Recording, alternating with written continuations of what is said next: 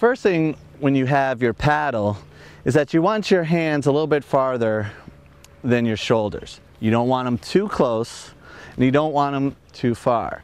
Also make sure your hands are even on either side like this and not paddling like this. Now when you have your paddle a little bit farther than your shoulders, what you want to do is you don't want to have what I call the white knuckle death grip on your paddle. Very common complaint that you hear from people first time they go out paddling is that their forearms are very sore. So what you want to do is you want a nice light grip in the paddle.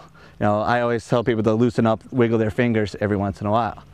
Now, when you're paddling, you can set the blades of your paddle to be parallel, like this, or offset, like this. And this has to do a lot for a personal preference, and also on windy days, if you have the blades offset, this blade kind of slices through the wind, so you're not working hard. Now, to paddle forward, all you need to know is to know where your feet are in the boat and where your backside is. When you're paddling, you're reaching the paddle, grabbing the water by your feet, and you're pulling towards your backside, just like this. To paddle backwards, you plant the paddle at your backside and you push to your feet in this motion here. If you want to turn, all you have to do is paddle on one side, either feet to backside or backside to foot. One other thing is you do have brakes in your kayak. If you're going to bump into somebody, just don't stand there and scream. Plant your paddle in right at your hips and kind of push backwards quickly on either side.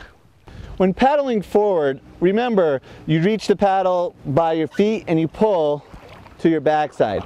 And this is done nice and relaxed. You're not looking to win any races. Your brakes are you plant the paddle behind your backside, and the paddle backwards, you push the paddle up to your toes. Backside to feet. To turn, paddle on one side, nice and slow and farther away from the boat. Remember to use your stomach to turn. And then you're on your way.